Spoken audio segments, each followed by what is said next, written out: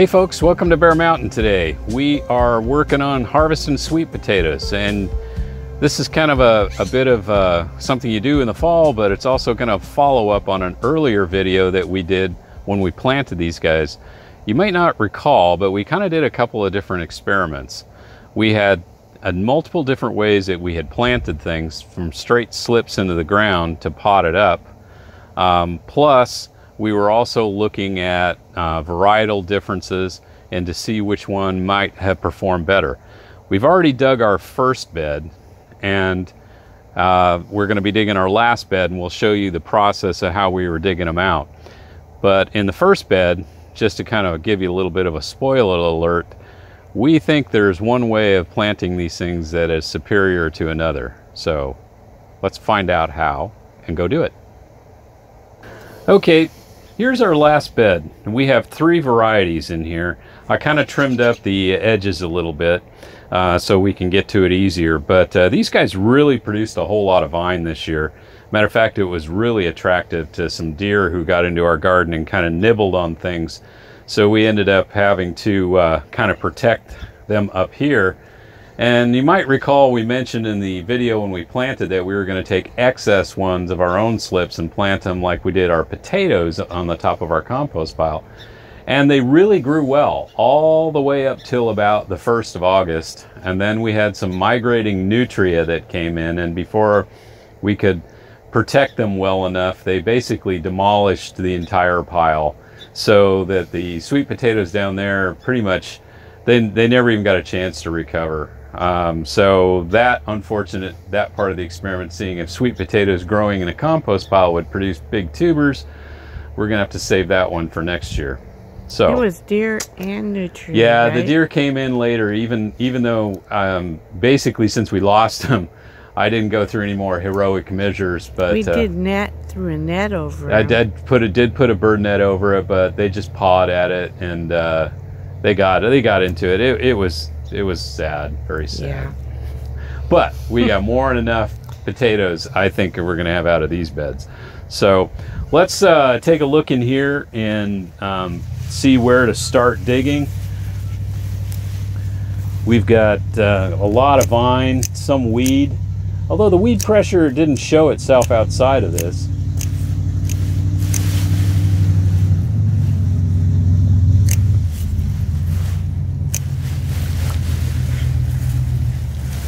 So we got, here's a main plant, and this variety looks like it's probably our variety because of the skin color on this guy. As soon as I can get it, kind of, well, we're gonna have to dig that one out with a spade, it looks like. Thought maybe it might be loose enough to come out on its own. Now I'm cutting these vines off with a pair of hand clippers instead of hedge clippers because I've got drip lines in here. And cats. And you know, now I got cats. But this is fun. I just want to make certain that I'm not cutting something I don't want to. The fun thing I notice with myself and power tools is I can really cause a lot of damage real fast. So here's a plant that we've kind of got straightened out. Let me just cut this part out of the way. We can have a clear shot.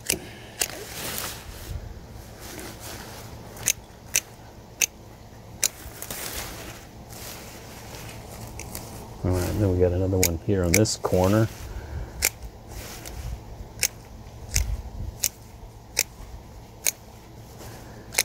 I found it's useful to get the vines, just try to get them off the bed before you start doing any really serious digging.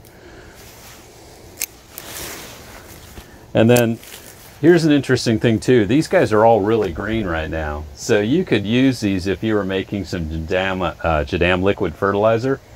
These would be super to make fertilizer out of. We've already got like 40-50 gallons of fertilizer for next year. So we're going to kind of hold off and not make any out of this, but you know, this is the kind of stuff that would have a lot of nutrients in it and minerals in it, and what we're going to do with it is we're just going to sheet mulch it back on the beds. But if you wanted to make a liquid fertilizer out of it, it would be really super.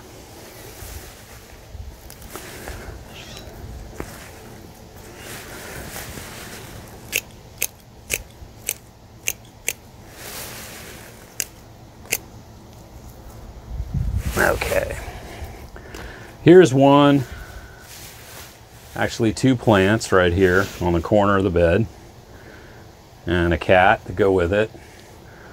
You need to move. Come on, Carrots, out of the way, buddy. I'm sitting and watching. Okay, I try to go to the outside of these guys. Most of the potatoes, when they grow, sweet potatoes tend to go down and then the roots fatten up. Whereas, like if you're thinking about regular potatoes, they tend to go lateral. So that's why regular potatoes do really well in like a growing them in a straw mulch or something like that, because the potatoes actually form more towards the surface, and these guys are going to go down a bit. So this is where the tricky part gets into it, is loosening up the soil enough, particularly on our heavy soil, to see without snapping an actual tuber itself. And sometimes you'll hear it when you make a mistake. You'll hear that crunching, snapping sound. Then you hear, oh. Then you go, oh, bummer. Ooh, look at that! I got worms, literally. Not the type that you'd want to get treated for.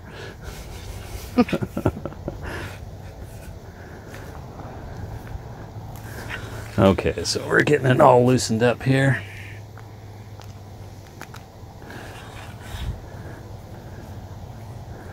All right.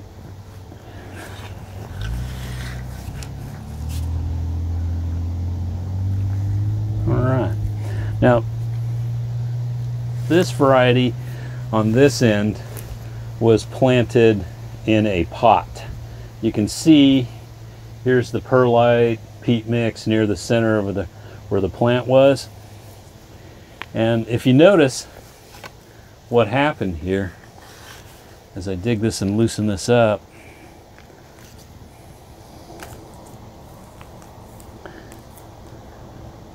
ooh, there's a nice one. Oh, that one snapped a little bit, but it's still a good baker. What we ended up happening with a lot of these guys is... That one's not as bad. No. So you got, looks like about, off this plant, we got about 3 really good ones. But you get a lot of this where the root was wrapped around in the pot. And so really that's, curvy. yeah, that's how some of the potatoes come out. So instead of, having that opportunity to go down fairly deep, let's see, here's a nice one. Look at that bad boy. Well, covered with blood. Yeah, we'll wash all these guys off, and then before we take them into cure. And I usually take things about down to this size, because it can be used for, stir fries, or if it's still in good shape by next spring, you could even use them for, starting your slips. So but most of this rest of this stuff like this, those are pretty small, but you could still use them in a stir fry. Probably use them right away after a week or two sitting, but definitely anything like that just goes to the compost pile. And that's kind of it. And then what we do is we're just taking these plants and we're gonna throw them on top of the bed. But you can see, I don't know if you can zoom in there, but you can see where the roots were really kind of like twisted around, and that kind of constrained things. So what we noticed with the slips that we planted directly without potting up, that just had the beginning of new roots, is we had fewer cases of this type of thing where things were kind of crooked or kind of elongated in a weird way. I mean, it still happened, but not like to what we saw with the potted ones. So, but if you get into a situation and your weather just isn't cooperating with you and you got to pot them up, it worked. It works. It's just, I think it kind of takes away from the overall quality. But if you look at this plant, and this is kind of what we experienced yesterday when we were digging the first ones, is we got at least 2 to 3 really good baker sizes, and we took off easily out of this bed over here out of 30 plants. For us, again, we're in Western Oregon. Sweet potatoes are Sweet potatoes are a challenge, but we took easily 40 pounds of potato out of that bed. Yikes. Yeah. So how are 2 people gonna eat them all?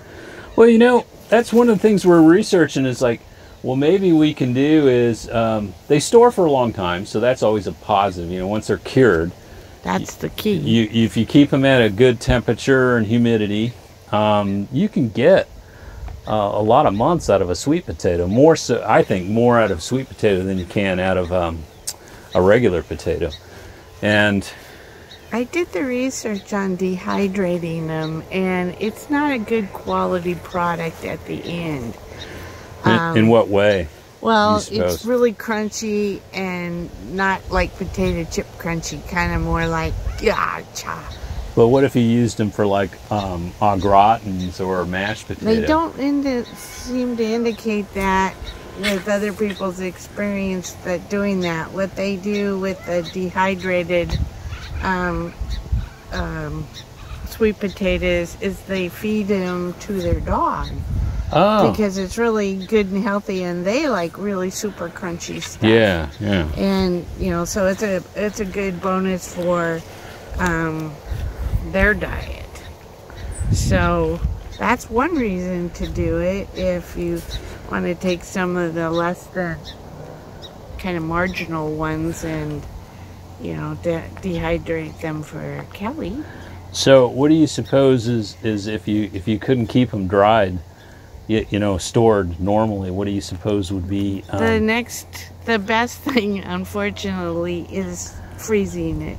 Really? Yeah, you kind of freeze it so that then it goes into like soups and, you know, things where it becomes all mashed, and and then the next one is canning cubes of it. Oh, okay. You know, pressure canning them. Yeah, okay, that makes sense. So that's the other alternative. The dehydrator idea, though, is kind of like the last resort. The first indication is just to get them cured really well, because you're right, they will store a long time if they're cured correctly. And then there was all kinds of recipes on what to make with them. Okay, here's another one that was raised in a pot, and had a lot of root wraparound going on here. So the takeaway on this is, and here's another example, the pot. Is like kind of not to do the pot. Yeah, I think that's it. If you can avoid it, you know, plant them direct. And you know what? There was a lot of people that suggested that, said it's not that big of a deal, go and just do it. And that these plants can take maybe more abuse than you really think they can. But you know, maybe the way to go about it in the spring is, for us out here, is floating row cover. Yeah. But I see, like, here's another classic example. It's just like just wrapped around itself. And the potato just never formed. You know, we get a lot of roots that are going like that. And they were not in those pots long. I mean, it was maybe tops 3 weeks. If it was that, I don't think it was 3 weeks. It was like 2 weeks. But it set the... At the time, though, it set the roots. We were waiting for all of them to get here. Yeah, we had some problems with shipping delays. Right. And then the weather wasn't exactly perfect at that point. And I think that's why we decided to pot some up, because we were holding everything to plant. And right. I think on this case, we'll just go with, you yeah. know. So I think what we'll do is, you know, we'll just get the rest of this bed dug up. And, you know, even as wet as it's been around here, this bed is actually looking pretty good. This was the compost bed. This was the bed. Yeah, we actually burned biochar on this bed right. for all the blackberries we took out of the place. So this was also 2 experiments on how you were treating them. This was the bed that we used. Now, this bed over here we used JADAM, and this bed we just fertilized initially with fish fertilizer. So we fertilized these guys both kind of at the same rate, but once they started really spreading, we stopped fertilizing. And so, yeah, that's going to be the next thing, is say, well, okay, well, how many pounds are we going to get out of this bed with the fish fertilizer, which we had to pay money for, versus this bed, which we know we got a lot out of it with just using free fertilizer that we made. And no, you don't have to make sweet potato JLF to apply just to sweet potatoes. I think there's some misunderstanding that's going on with JADAM and Young Sang Cho. When you go back and you look at the book, what he's trying to say is, if like, say you're a farmer, say you're a sweet potato farmer, right? And you know, maybe a market garden size thing, and you raise a lot of sweet potatoes. It would make total sense to make your JLF with a mixture of sweet potato, wild grasses, and weeds, and get, you know, something that is really oriented towards that. But if you're like a multi-crop farmer and you start saying, well, I'm going to make a sweet potato JLF, I'm going to make a you know, a tomato JLF, I'm going to make a pepper JLF, and it's like, the next thing you know, you're going to have a whole storage facility full of specific unique fertilizers, when in reality, it's like, think of it this way, is if you're a sweet potato farmer, this is what gives you, making a JLF out of this gives you that extra 5%, you know, that gets you, you know, over the top, so to speak, right? But if you're using just a broad-based, generalized JLF that's made out of sweet potatoes, made out of chili, and maybe you throw in some lettuces and things of that nature, you're going to end up with a pretty good balanced fertilizer, particularly if you add in wild grasses, and you let it ferment over the course of a year and use it the next season. You're going to end up with a fertilizer that's going to get you way high in the 90%, you know, good results. So don't feel locked in, like if I'm making fertilizer for dahlias or I'm making fertilizers for sweet potatoes, that's what I got to do. I got to specifically do that. Think of it more like diversity, particularly if you're raising a diversity of crops. I think that's kind of the way to do it. Just make it. Just make it, yeah. Because it's free. Yeah, and particularly with this next year, with energy prices the way they're going to be, all kinds of fertilizers that are being purchased are going to be really, really expensive. So anything you can do to cut your costs down, I think that's a positive. Okay, we got all of the vines off, and this bed last year had some elephant garlic on it, and you can kind of see we missed a few. This bed definitely had more weeds than this bed over here, which I found interesting, but it could be just the fact that this had a really good compost layer on it. And this one was not so much compost, but more of just a straight biochar type coating on it. So the weeds got a little bit of a chance to get some starts on it, whereas maybe over here it was a little more difficult. I did dig one of the ones just to show you as an example. This is done without potting up. It was straight slip. And I think if it had more time, this one probably would have gotten us a few more tubers on it. And what I'm beginning to start to see is in this bed here, that the fertility of the fish fertilizer is not getting as many tubers of big size as I got out of that bed over here. So that could be a compost thing, but most of the compost on that bed was surface compost. And I'm not really sure what the exact reasoning behind it is. It could be the fertilization was better with the JLF. It certainly seemed to give more leaf cover, and we got some big tubers out of it. So what we'll do is we'll dig the rest of these guys, and then the next step is we wash them, get the mud off of them, kind of do it as gentle as possible so we don't break anything, and then we're going to put these guys up to cure for a couple of weeks. So let's. The noise. Everybody's working on fall projects. Yep, everybody's either cutting wood or doing something. Cleaning up. Cleaning up. So we'll dig the rest of these things, and then let's just go over, and after we get them dug, we'll see what how the washing goes.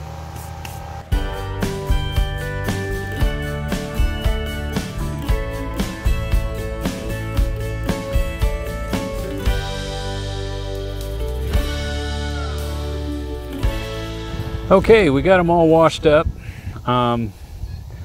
We had 3 varieties in here, and I got to tell you, the production on this bed wasn't as good as the first bed. The first bed, and we'll show pictures of it, we got, there may be like 6 more plants in that first bed than there was in this bed, and we got 40 pounds of potato easy out of it, and this is maybe 20 pounds. We have some that are, you know, could be considered pretty good size for bakers. What's interesting is the red here, this is Georgia Jet, and it's supposed to be a pretty reliable performer. Actually, in both beds, what we found was this was the variety that we took from sprouts from the supermarket 2 years ago. The mystery variety, we kind of think might be Vardaman. And it's performed immensely better. I mean, we're getting more baker-sized potatoes out of them, and they just seem to have less splitting problems. I had a lot with the Georgia Jet that had splits, and then they'd heal and splits. And I know the beds were on automated watering, and it just seems a little weird, because usually you get splits with things that are related to alternate wet-dry situation. And the Mahan or Mahan is yeah, I know you're upset about that, but you got to learn to be disappointed in life. It didn't really produce as many tubers at all, and the tubers that it did produce are very small. We actually, like, this is one of them, and it seems like I don't think I'd grow that one again. And what's weird is it's the one I got for free. It seems to be the best producer. So we're going to try, I think maybe some, we're definitely going to stay with the one that you know, is producing well. It also is going to depend too on the taste. Yeah. Well, we know the one that we had was good. Is really got a good flavor. We just wanted to try the others. Very fine grain, and it had a nice flavor to it. Georgia Jet, like I said, is kind of more like a yam. It's got a more of an orange flesh to it. It's really good in the past. It's been very good for us in the past, and just kind of surprised it. So it must be cultural, you know, in this particular case. Or it's us, operator error. Yeah. But we got some. That's the important point. We have a total of probably 60 pounds of sweet potatoes. For 2 people. So, but like these little guys like this, we'll fry up. And then some of them we're going to hold back for making slips for next year. So we've kind of got a little bit of everything going on. So anyway, this is the big harvest. Be sure to check out the original video that we did last spring about planting them. And as always, stay safe out there, and thanks for watching, and we'll catch you on the next video. Bye-bye. Bye-bye.